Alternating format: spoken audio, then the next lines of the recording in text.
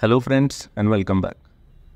Today we will discuss DMZ or Demilitarized Zone, which is widely used concept in network security.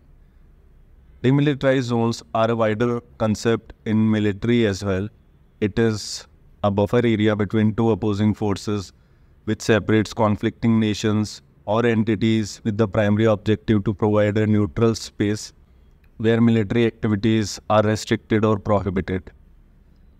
Like Korean Demilitarized Zone was established to serve as a buffer zone between the countries of North Korea and South Korea. Similarly, in network security, Demilitarized Zone acts as a buffer zone between the internal trusted network and the external unsecure network, typically the internet. Network borders are used to protect outsiders from directly accessing systems within local area network, and this is done by using firewalls and other security devices to filter traffic and only allow authorized traffic to pass through. Firewall blocks all traffic from the internet except for traffic that is destined for specific web server. Certain services like web server, email server, or public-facing applications are placed in DMZ. This allows external users to access these services without directly interacting with the internal network. Let's take an example. Suppose a company's website hosted on a web server in the DMZ allows external users to browse and interact without compromising internal systems. Devices in the DMZ are configured to have minimal and necessary functionalities to reduce potential vulnerabilities. Like an email server in the DMZ might only have essential email-related service enabled, minimizing the attack surface. IDS or IPS, that is Intrusion Detection System and Intrusion Prevention System, are security measures in the DMZ designed to monitor, record, and potentially block suspicious activities, and thus providing an additional layer of security, additional layer of defense. Intrusion detection system in the DMZ might detect and log multiple failed login attempts, signaling a potential brute force attack.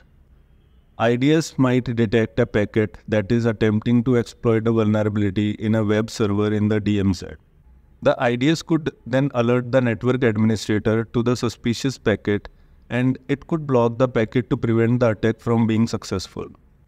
Firewalls in the DMZ are positioned behind packet filtering routers to pre-screen incoming traffic, blocking obvious threats before reaching the internal network.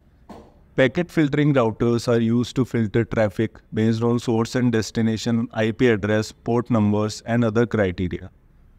They can be configured to block traffic that is known as malicious, such as traffic from known bad actors or traffic that is attempting to exploit known vulnerabilities. The firewall ensures that incoming traffic from external sources is directed into DMZ where services intended for outside use are located. Firewall routes external requests to the web server, maintaining a controlled, secure flow of traffic. Critical organization assets are not located in DMZ to avoid direct exposure to potential attacks from external sources. Like the main database containing sensitive customer information is placed within internal network, not in the DMZ, to mitigate the security risks. By not allowing external users to access the internal network directly, the organization adds a layer of protection to its critical systems. This is because the firewall blocks traffic from the DMZ to the internal network. Even if external entities compromise the DMZ, they still cannot get access to critical internal servers, which maintains the security of sensitive data. Let's understand the flow of traffic from internet to DMZ. A user on the internet initiates a request to access a website hosted on a web server in the DMZ. Packet filtering router filters incoming traffic based on predefined rules such as IP addresses, port numbers, and protocols. Traffic that matches the filtering criteria is allowed to pass through while others are discarded. Filtered traffic then reaches firewall. Traffic that complies with the firewall's rules is permitted to enter the DMZ, while unauthorized or suspicious traffic is blocked or flagged for further inspection. If suspicious activity is detected, the IPS or IDS can either block the traffic alert the network administrator, or take corrective actions to mitigate the threat. If the destination of the request is a server within the DMZ, the traffic is routed to the appropriate server. If the destination of the request is server within the internal network, the firewall directs the traffic to the appropriate internal router. Additional protection by access control list and network segmentation is taken for internal network. When the requested information or resource is retrieved from the DMZ server, the response packet follows the same path back to the user on the internet. So this was about demilitarized zones in network security.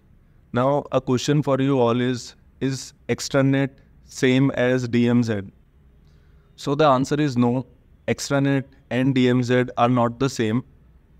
An extranet is a private network that allows controlled access to external users such as business partners or customers. Typically, extranets are used to share internal resources with external partners in a secure manner.